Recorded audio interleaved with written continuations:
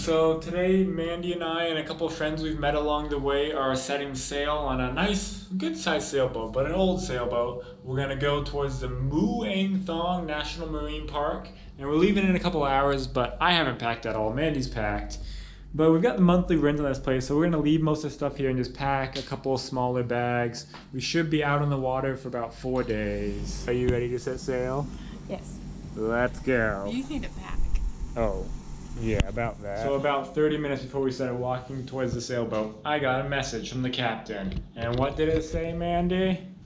He canceled on us. His starter motor on the boat died. So there's no starter motor. Which for a sailboat, I mean, you can do it without an engine, but for safety reasons, you kind of want an engine as well as electricity on the boat.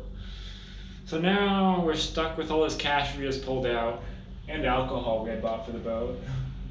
So we're trying to figure out what to do, but that's life here in Thailand. Nothing's too reliable. Yeah, we gotta start unpacking again. So we decided to go ahead and go scuba diving that afternoon instead of throwing ourselves a pity party and not going sailing. And I ended up giving the captain about 2,000 baht, which is like $60 US as a tip, just because he's been working so hard the past couple days. I was helping him out load all the water and stuff.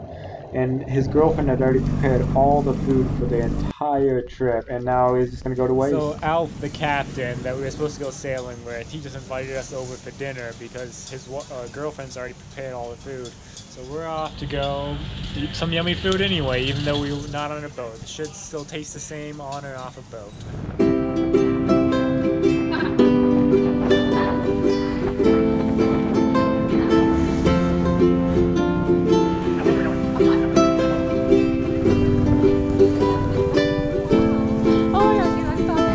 Wait, you can park out here.